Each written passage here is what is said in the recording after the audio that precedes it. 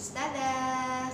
Hari ini sudah hari Senin lagi, berarti waktunya kita belajar lagi. Tetap semangat ya belajar di rumah. Karena hari ini hari Senin, berarti kita mau belajar menulis. Menulis apa ya hari ini? Yaitu menulis kata nyonya, anak, menyanyi. Katanya sangat panjang sekali ya. Nyonya, anak, menyanyi. Oke, langsung saja kita mulai. Jangan lupa jaraknya kemarin berapa? 2. Yang pertama tulis huruf N. 1, 2 tulis. Y 2 kotak ke bawah, jadi jaraknya hanya 1. 1 tulis huruf Y. O N Y sama ya, seperti yang pertama tadi jaraknya 1. 1 tulis. Kemudian huruf A. 1, 2 tulis huruf A. Ana. 1, 2 tulis huruf M. E. N. Y-nya panjang, jaraknya 1. 1 tulis huruf Y. Menyanyi.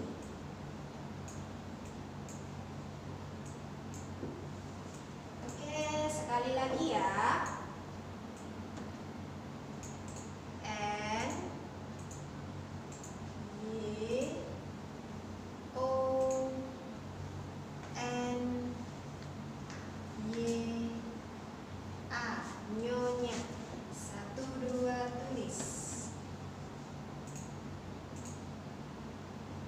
Anak,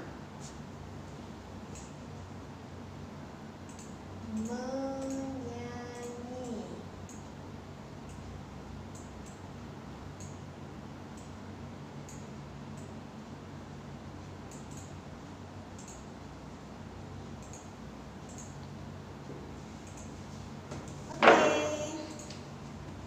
Dilanjutkan sendiri sampai selesai, sampai bawah.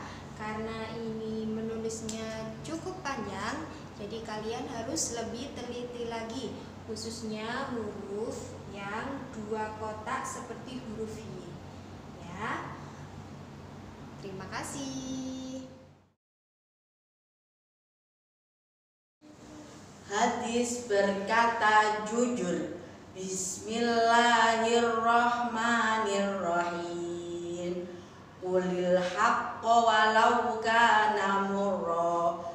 Artinya, katakanlah yang benar walau pahit adanya.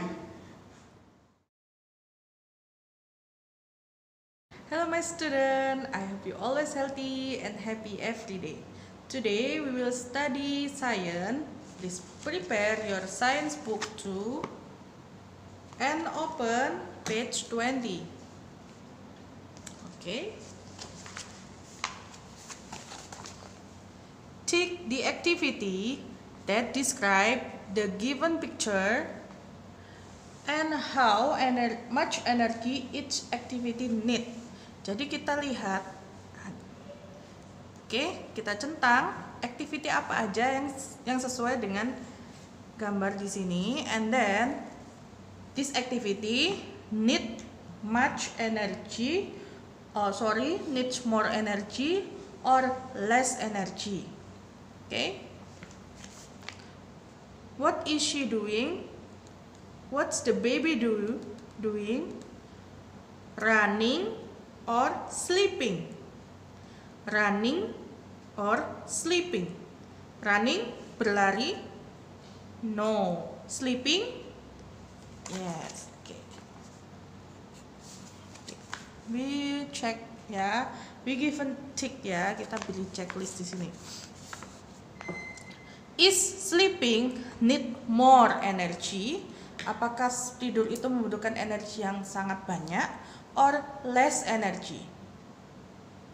Siapa yang tahu? Of course, sleeping need less, sedikit ya, karena there is no activity, tidak ada aktivitas yang lain yang menguras tenaga, hanya tiduran saja, so we just need less energy. More, depannya M ya, more, banyak. Kalau less, sedikit, less. Give tick like this. Okay. Okay, second, number 2, drawing. Draw, menggambar. Okay, or pushing, mendorong. Gambar ini menggambar atau mendorong. Mendorong apa ya kira-kira? Ya, mendorong sebuah batu. Pushing a stone. Big rock. Drawing or pushing? Pushing. Okay. Checklist like this. And is it need more energy or less energy? Of course, more energy. Number 3, sleeping, running. What's happened with the boy? Yes, the boy is running. Running. Needs more energy or less energy? More energy. Next. Okay. Drawing, watching. Watching itu menonton, melihat, or drawing, gambar. It is more or less, more energy or less energy. Is it drawing ya? Drawing needs more energy or less energy? Bikin capek enggak menggambar itu? Kalau Ustazah sih iya. So Ustazah take more energy. Karena menggambar butuh konsentrasi, terus fokus, dan itu butuh more energy. Next, sleeping, watching, melihat, watching TV. Nah, oke, checklist ya. More less energy or watching or less energy.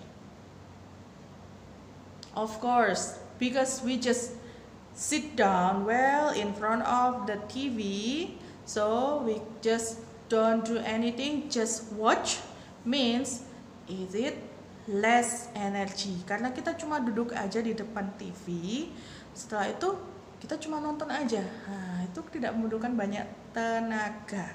So, less energy. Finish. Okay. After finish, you may reading like this. Sleeping, less energy. Pushing, more energy. Running, more energy. Throwing, more energy. Watching, less energy. Jangan lupa dibaca ya. And then don't forget, always write day and date here. Okay?